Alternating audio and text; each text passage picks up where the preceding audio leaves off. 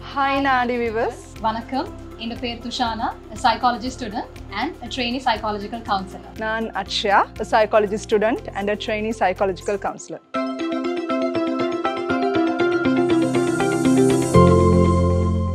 So நம்முடைய சமூகத்துல பாத்தீங்கன்னா நிறைய வளர்ச்சிகள் இருக்குது. அதே மாதிரி நிறைய பிரச்சனைகளும் எங்களுடைய சமூகத்துல காணப்படுது. வன்முறைகள் குறிப்பாக பாலியல் வன்முறைகள் நம்முடைய சமுதாயத்திலே பரவலாக பேசப்பட்டு வரும் ஒரு விடயமாகும். ஃபார் எக்ஸாம்பிள் நீங்கள் பார்த்தீங்கன்னா கிரிக்கெட்டர் தனுஷ்கா குணத்திலக்கோட இன்சிடெண்ட் வந்து பரபரப்பாக சோஷியல் மீடியாஸ்லேயும் சரி நியூஸ்லேயும் சரி எல்லோரும் மத்தியிலும் பேசப்பட்டு வருகிற ஒரு விடயமாக அறிஞ்சிருப்பீங்க. ஸோ இன்றைக்கி நாம் அதை பற்றி தான் டிஸ்கஸ் பண்ண போகிறோம். ஸோ சோஷியல் மீடியாஸில் இது பற்றி கன்சென்ட், செக்ஷுவல் வயலன்ஸ், ரேப் இந்த மாதிரி வேர்ட்ஸ் வந்து நிறைய போஸ்ட்ஸில் வந்துட்டு இருக்குது.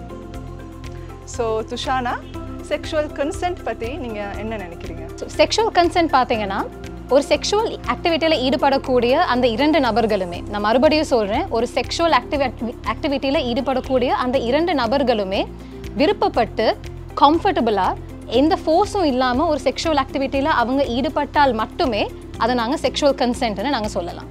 ஸோ கன்சென்ட் இல்லாமல் செக்ஷுவல் ஆக்டிவிட்டியில் ஈடுபடுறாங்களே, அப்போ அதை பற்றி நீங்கள் என்ன நினைக்கிறீங்க? எஸ், ஸோ நான் சொன்ன மாதிரியே இப்போ ஒரு செக்ஷுவல் ஆக்டிவிட்டியில் அந்த இரண்டு பேருமே ஃபோர்ஸ் ஆகி கம்ஃபர்டபுள் இல்லாமல் விருப்பம் இல்லாமல் அவங்க அந்த ஒரு செக்ஷுவல் ஆக்டிவிட்டியில் ஈடுபட்டாங்கன்னா அவங்க கண்டிப்பாக அவங்களோட வாய்ஸை ரேஸ் பண்ணலாம். ஆக்சுவலி ரேஸ் பண்ணணும். எனக்கு இது பிடிக்கல, எனக்கு இது கம்ஃபர்டபுளாக இல்லைன்னு அவங்க கண்டிப்பாக சொல்லணும். பிகாஸ் அது அவங்களுடைய ஃப்ரீடம் அண்ட் முக்கியமாக அது அவங்களுடைய ரைட்ஸ். ஸோ இந்த மாதிரி ஃபோர்ஸ் ஆகி கம்ஃபர்டபுள் இல்லாமல் அவங்க ஒரு செக்ஷுவல் ஆக்டிவிட்டியில் ஈடுபட்டாங்கன்னா அது definitely sexual assault, sexual violence ரேப்புக்கு கீழே தான் அதை நம்ம கேட்டகரைஸ் பண்ண முடியும். ஒரு ஆள் கன்சென்ட் கொடுத்துருக்காங்களா இல்லையான்னு நாங்கள் எப்படி ஐடென்டிஃபை பண்ணுறது?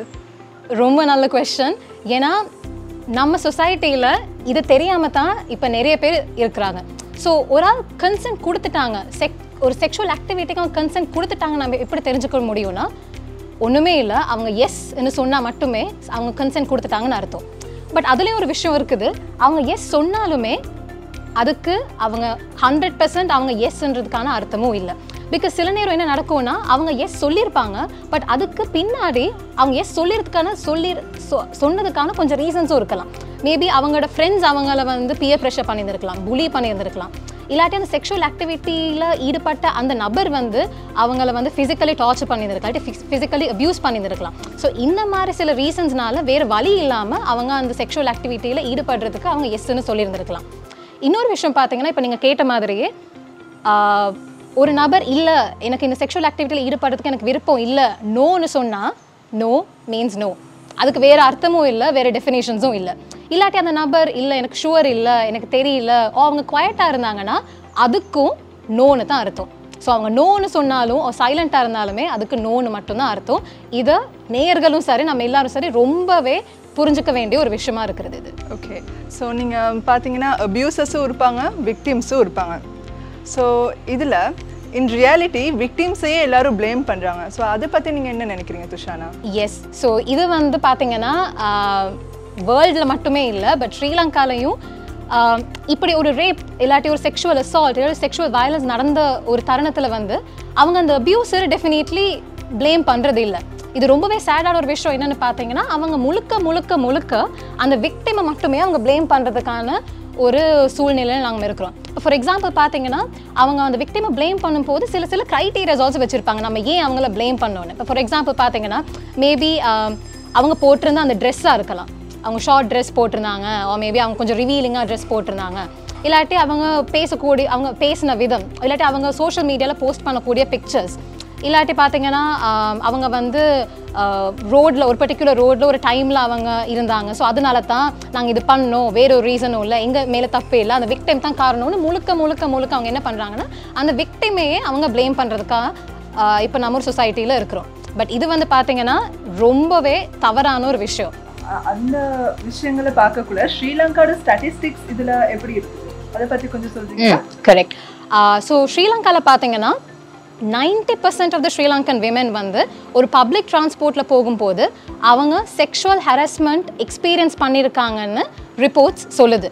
இது மட்டும் இல்லாமல் 1/3 ஆஃப் த ஸ்ரீலங்கன் மென் வந்து நாங்கள் வந்து ஒரு செக்ஷுவல் அசால்ட் செக்ஷுவல் வயலன்ஸ் நாங்கள் ஈடுபட்டிருக்கோன்னு அவங்களே ஒத்துக்கொண்டிருக்காங்க.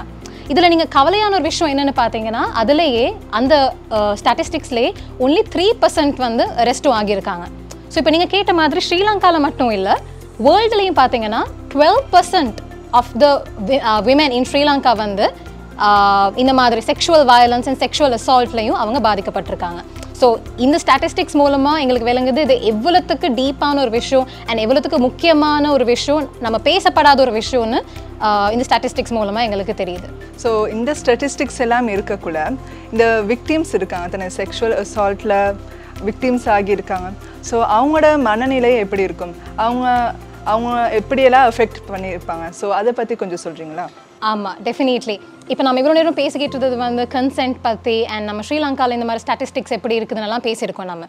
ஆனால் நம்ம நிறைய பேர் நம்ம அண்டர்ஸ்டாண்ட் பண்ணிக்காத ரொம்ப பேசாத அகெயின் ஒரு விஷயம் பார்த்தீங்கன்னா, இந்த மாதிரி ஒரு விக்டிம் ஒரு செக்ஷுவல் அசால்ட் ஒரு செக்ஷுவல் வயலன்ஸ் இந்த மாதிரி ஒரு ரேப் மூலமாக எஃபெக்ட் ஆன அந்த இண்டிவிஜுவல் அந்த விக்டிம் வந்து ஃபிசிக்கலாக மட்டும் இல்லை பட் சைக்கலாஜிக்கலாகவும் அவங்க ரொம்பவே எஃபெக்ட் ஆகுறாங்க.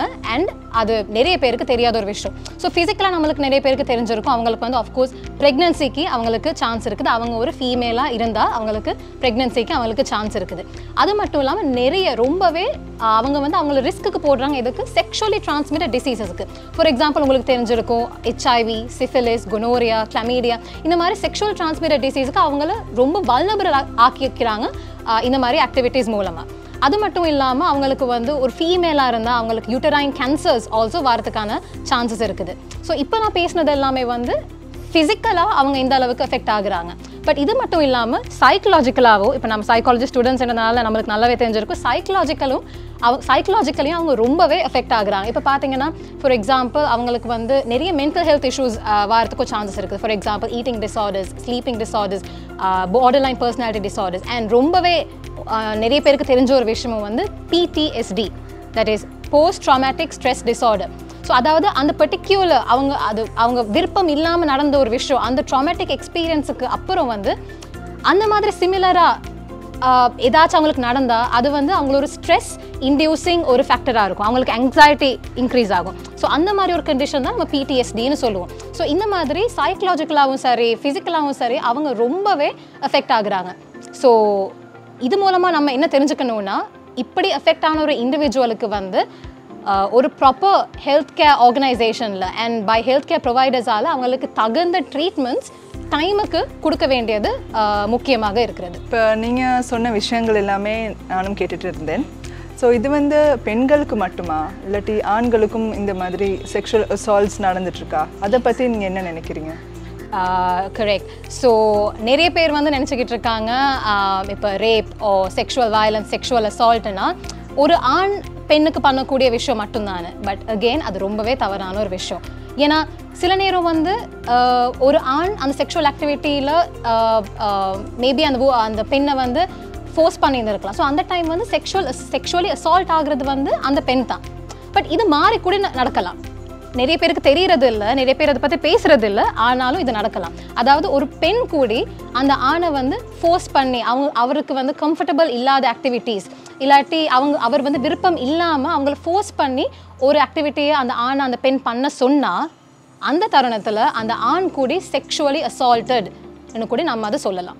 ஸோ இது வந்து ஒரு பெண் சார்ந்த ஒரு விடயம் மட்டும் இல்லை, இது வந்து 2 ஜெண்டர்ஸுமே எஃபெக்ட் ஆகக்கூடிய ஒரு விஷயம் தான். ஸோ தேங்க்யூ அக்ஷயா இவ்வளோ கேள்வி கேட்டதுக்கு. ஸோ உங்களுக்கு நேர்களை இந்த மாதிரி ஏதாச்சும் டவுட்ஸ் இல்லாட்டி இந்த மாதிரி sexual consent sexual violence rape இந்த மாதிரி உங்களுக்கு எதுவும் டவுட்ஸ் இல்லாட்டி கொஸ்டின்ஸ் எதுவும் இருந்துச்சுன்னா எங்களுக்கு கமெண்ட் பாக்ஸில் அந்த கொஸ்டின்ஸை போடுங்க, நாங்கள் உங்களுக்கு ரிப்ளை பண்ணுவோம். இல்லாட்டி எங்களுக்கு வந்து நீங்கள் DM பண்ணலாம். இது வரைக்கும் நாங்கள் பேசினதெல்லாம் உங்களுக்கு புரிஞ்சிருக்கும்னு நினைக்கிறேன். அண்ட் இது வந்து உங்களுக்கு ஒரு ஐ ஓப்பனிங் ஒரு செஷனாக உங்களுக்கு இருக்கும்னு நினைக்கிறேன். ஸோ உங்களிடமிருந்து அடுத்த ஒரு செஷனில் நாங்கள் மீட் பண்ணும் வரைக்கும் உங்களிடமிருந்து விடைபெறுவது நான் துஷானா. அக்ஷயா.